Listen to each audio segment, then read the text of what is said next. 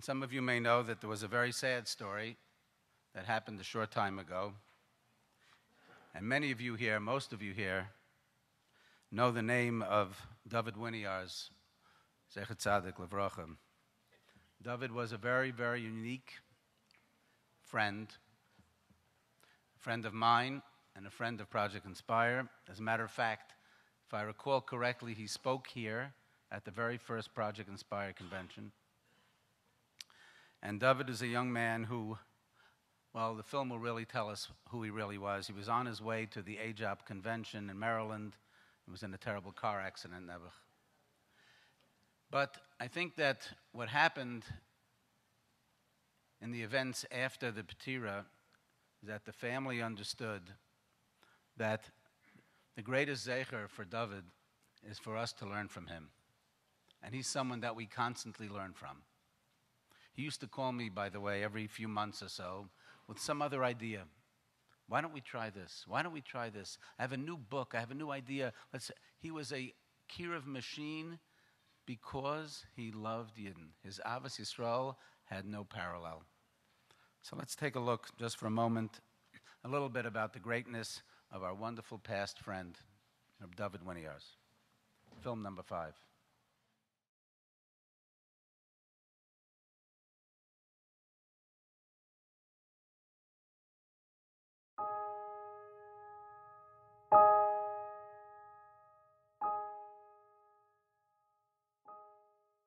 When somebody comes into my office to apply for a mortgage, I'll often be in the middle of something else, and I might have to have them wait for me for a few minutes. In my lobby, I have copies of Kiruv-oriented Svarim. People will pick these up while they're waiting for me and leaf through them. And if I see that I have a potential client, so to speak, I may encourage them to take the book with them. Closing presents for my not yet from clients often will be a Kiruv-oriented Sefer, Gateway to Judaism by Rabbi Becher, or something along those lines. My father-in-law lived and breathed Ahavat Yisrael. My father would always differentiate between a living and a livelihood. For a livelihood, he would work. But his passion, what he did for a living, was reach out to Klal Yisrael. I think his mission was to make every Jew feel proud that he was a Jew. He knew how to focus on a person to see what would bring out the happiness of religion in that person. That was his great concept. He wanted to teach all of Klal Yisrael. He had a dream to build an empire of teachers. He would use every medium that he could, whether it was social media or just meeting people or the Shabbos table. I met Rabbi Winiarz through Facebook. So it was introduced totally in a non-religious way. When I started talking to him, I was kind of surprised because I had thought somebody of that level of frumkeit would be a little more rabbinic. People love talking to him, and everywhere, all over, people asking questions. They love his wit, his simchas hachaim, his love for other Jews. They felt it. They felt loved by him. We all felt loved by him. He loved reaching out to other Jews because he cared about them. He wanted them to have that same wonderful life that he had. He knew that Yiddishkeit was wonderful, and he wanted to share that with other people. I think he was non-judgmental. In other words, there are many people who, when they see a person who's not religious, they'll criticize him, but to him, that didn't faze him. He just felt it was a lost soul, somebody who's looking for meaning, and he tried to inspire them. He got to know this woman who worked behind the counter in CVS that I found that she was Jewish, not from. She was expecting, and she told my father that, she was going to have a boy. So my father came in and said, to our house and said, we have, 6 months to convince her to have a bris. And when she had the boy, she had a medical circumcision. She had no religious circumcision. And it broke his heart. He felt terrible about it.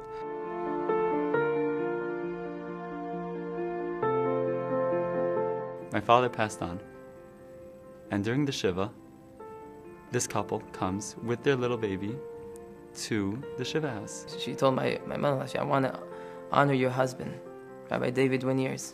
I want to honor him.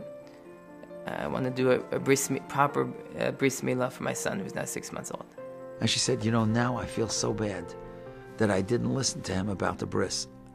I never gave my son a Jewish name. I would love to name my son after Rabbi Winiarz. So I said, I got a great idea for you. Why don't we do it? When does the Shiva end? The Shiva ends Sunday morning. Let's transform this house, which is a house of mourning, into a house of happiness.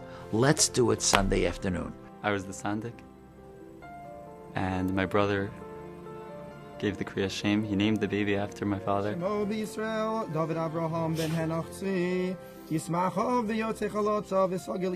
quite a wondrous thing to watch how the events unfolded and to actually see the success of some of our labors. It's quite a moving experience. It is a great comfort to know that so soon after he's gone, there's a little adorable, gorgeous baby boy that carries his name. Now this little boy will be connected to Rab David Avram Winiarz forever. The Abba fulfilled his tafkid in this world. And we definitely miss him. We miss him a lot. When I put on tefillin for the first time, the tefillin that he connected me with, I felt an inner spark that I had never felt before. And it just made me feel completely renewed. He built a legacy. He built a legacy for generations to come. His positivity, his wit, his love for Klal Yisrael is forever going to permeate to the rest of the family and hopefully to everybody he was in touch with. As Jewish people, it's our responsibility to pierce through the darkness that is the world, that is the craziness of the world in a world gone mad that we live in, and set the right example. It's not a matter of being better, which we're not. It's simply a matter of having a different responsibility. Let's be the lighthouse. Let's set a good example.